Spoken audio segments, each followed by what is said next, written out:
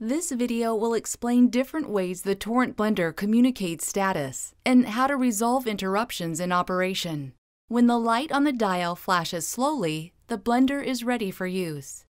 When the light flashes rapidly, the blender is in error mode. This can occur when the pitcher or lid is not placed correctly.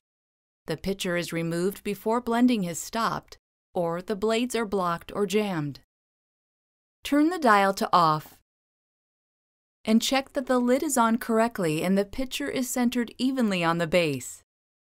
Then choose your program and press Start. In rare situations, the blender may stop if the blades are blocked or jammed. Turn the dial to off and check the pitcher for any blockage. Once the blades can move freely, replace the pitcher. Choose your program and press Start.